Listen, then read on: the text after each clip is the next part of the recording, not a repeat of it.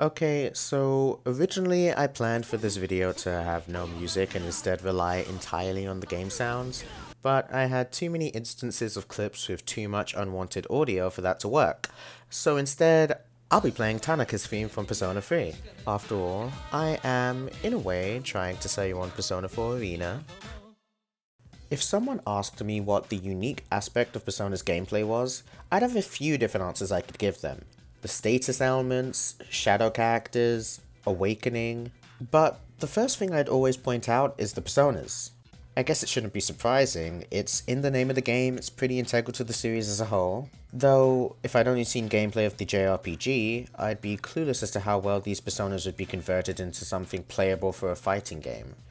Well, here's how. Persona 4 Arena is a 4-button game with this layout.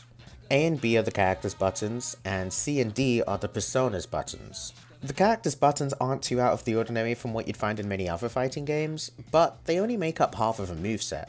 The persona buttons is where the gameplay gets interesting. Persona attacks are not strictly better or worse than the characters, they're just different buttons with a different purpose that work with the character to make a fully realized moveset. However, persona attacks have unique properties tied to them.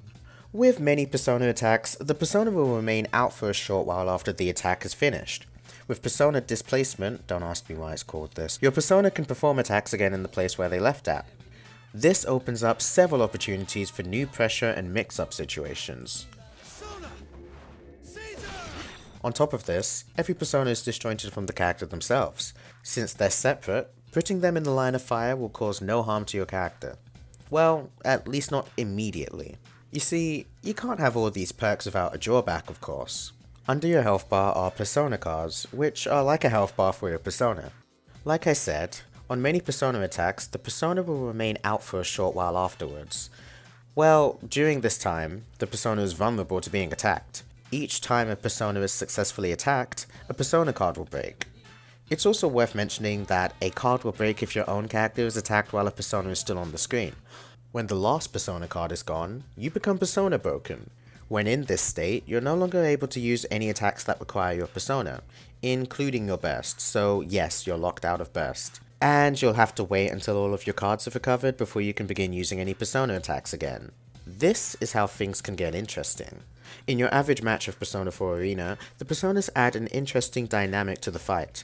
Persona attacks are half of your moveset, but every time one is used, you risk losing a card if things don't pan out the way you'd hoped. Thus, although your persona attacks can lead to several different kinds of rewards, they must be used with careful consideration, otherwise, reckless use of your persona will have dire consequences. Though of course, not all characters are the same. Some characters rely on their personas more than others, and some barely use them at all. In Ultimax, characters were given a unique number of persona cards corresponding to how frequently they'll use their persona during gameplay. A pretty good rule to follow is that the more persona cards a character has, the more they rely on personas in their moveset, and vice versa. Akihiko is one of the few characters that can honestly run his entire game plan without using his persona at all, and as a result, he has only a measly 2 persona cards, not that he really cares how little there are. Okay, different song. Meanwhile, a character like Elizabeth, who is heavily dependent on her persona, has 6 persona cards. This is the second highest amount in the game, only second to her sister, Margaret, who has 8.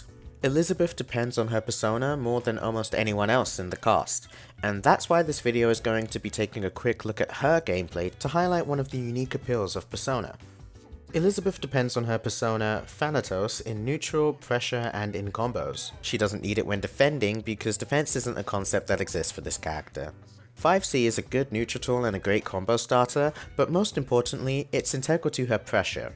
When blocked, it will still put distance between Elizabeth and her opponent, and Thanatos will remain on the screen for a while, allowing her to take advantage of persona displacement. This is where the mind game begins. Anything Thanatos can do from here can be stopped by the opponent killing Thanatos and breaking a card. Anything except for 2C, Thanatos' only button with super armor. If the opponent pushes a button to punish 5C, but Elizabeth cancels it into 2C, the opponent eats the combo like the one you just saw. If the opponent chooses not to press anything, Elizabeth can avoid pressing 2C at all, and instead reset the situation with 5C again until the opponent eventually gets impatient, or Elizabeth's 2C gets blocked, which would then mean a free opportunity to hit Thanatos, break one of Elizabeth's persona cards, and end her pressure. With the added ability to charge 2C and Ultimax, there are more layers to this mind game, but it's fundamentally the same. Needless to say, it would be a bit of a problem if she could constantly do this without any consequence. It's low risk, disjointed pressure that has good reward if the opponent tries to break Thanatos at the wrong time. In most other fighting games, this would be way too strong, but in Persona, it works. Even though Elizabeth has 6 of them, losing Persona cards is still something you want to avoid, especially with Elizabeth. In the event that Elizabeth's persona does actually break, she is completely and utterly worthless, more so than the rest of the roster. Plus, because she has more cards than average, it also takes longer than average for her to recover from persona break. In exchange for being so safe, Thanatos pressure doesn't heavily favour Elizabeth like most other characters' standard pressure would. It's not uncommon for Thanatos pressure to end with a broken Thanatos and one less persona card. Therefore, taking your chances on Thanatos pressure all the time is absolutely not the way to go about playing the character. As a result, the persona card and persona break system balances Thanatos pressure by itself. Elizabeth has enough cards to risk throwing some away while using this fairly low risk pressure, but the limited number of cards also prevents her from spamming this pressure, which without Persona Break could be a bit much, but because Persona Break exists, it would very quickly lead to her decapitating her entire moveset. Elizabeth is a character that shows off one of the biggest draws of the game, the Personas, very well. But that's not the only appeal of Persona. I could still talk about status elements, shadow characters, or awakenings, but that probably belongs in another video. This one ends here, so thank you so much for watching.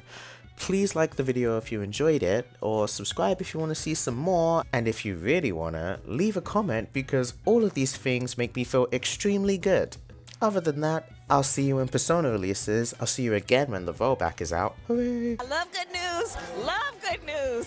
I just love good news! And until next time.